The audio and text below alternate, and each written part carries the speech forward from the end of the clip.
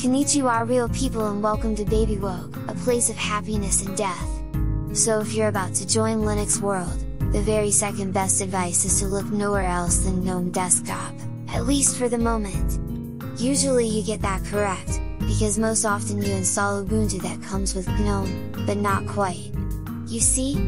Ubuntu ships a heavy modified version of GNOME desktop.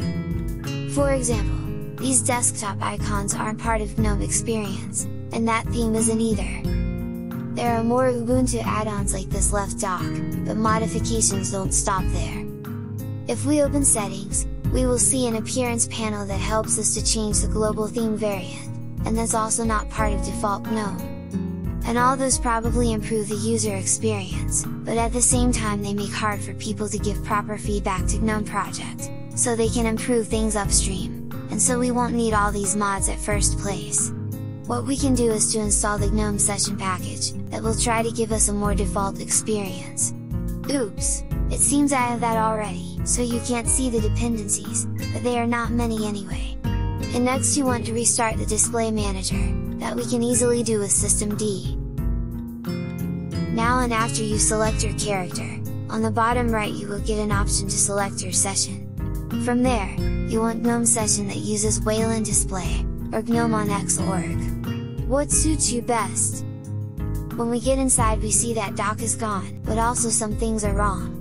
For example, the desktop icons are still there, the GTK theme is still Ubuntu, but Shell uses GNOME theme. The sessions in general is a bad design, because when we change things in one session, they change to the other too.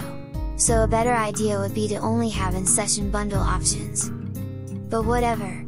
What we can do is to open Extensions app and disable desktop icons.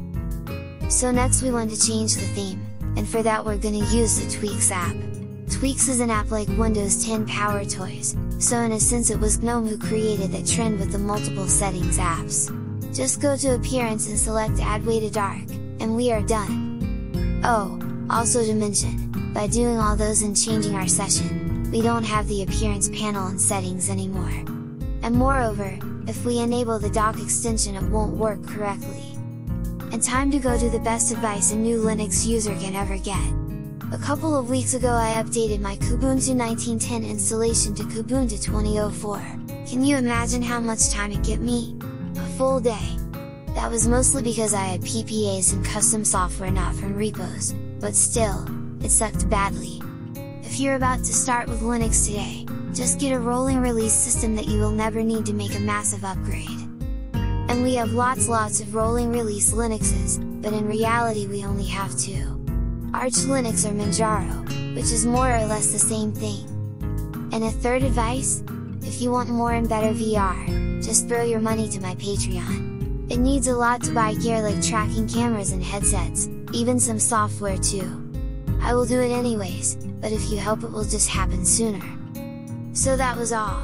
Thank you for watching and goodbye!